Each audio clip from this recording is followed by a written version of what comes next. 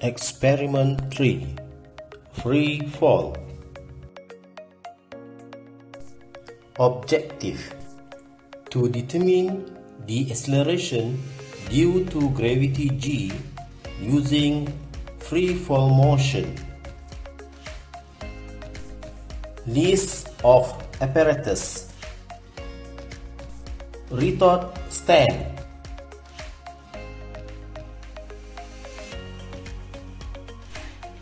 two boss head, free fall adapter,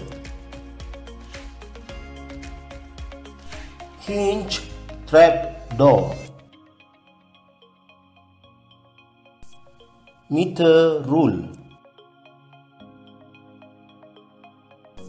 ball bearing,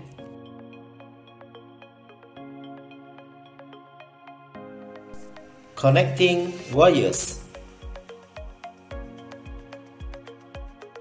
low power supply, scalar timer,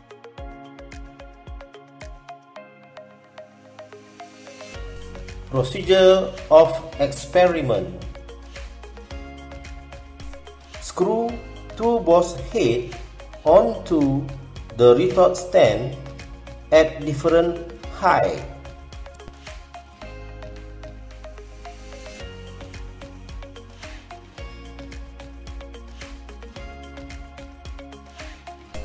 Make sure they are in parallel. Screw hinge trap door on boss head at low position and free fall adapter on boss head at top position.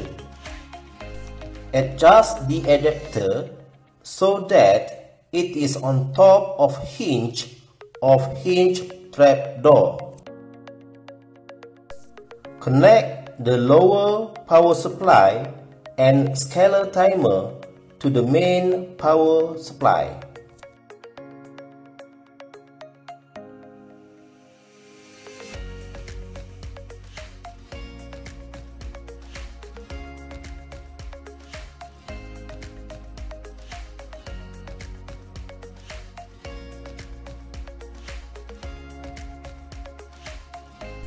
Connect all connecting wires as demonstrated.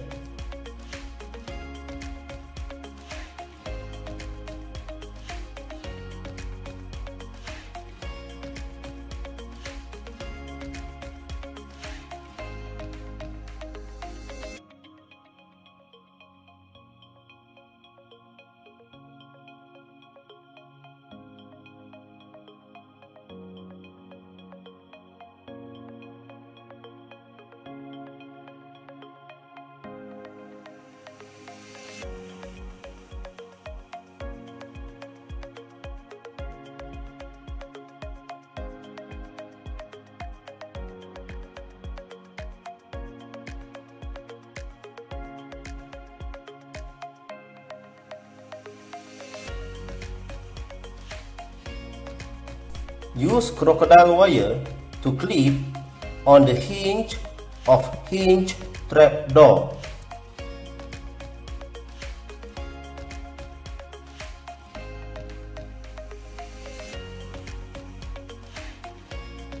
Make sure this wire is connected to the connector that has small wire under it.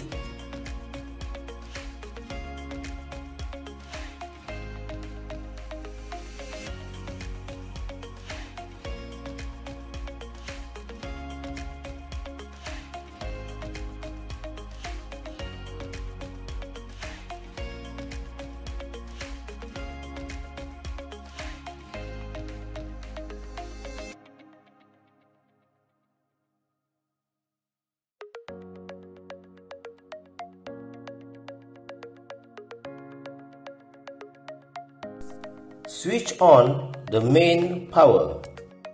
Set the lower power supply to 6 volts. switch on the low power supply and the scalar timer. On scalar timer, push function button several times to select the start-stop button. Make sure the low power supply is still on. Place the ball bearing under the free fall adapter. Measure the height of ball bearing from hinge of hinge trapdoor to lower surface of ball bearing. Record it as first height. The lower power supply and the scalar timer are still on. At recorded height, switch off the lower power supply.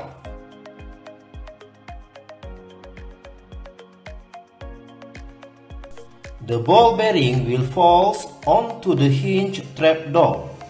Record the time taken.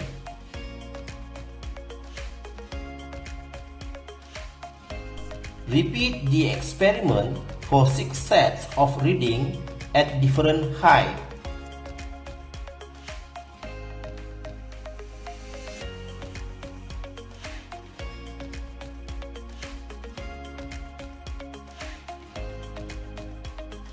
Jangan lupa like, share and subscribe video ini. Thank you for watching.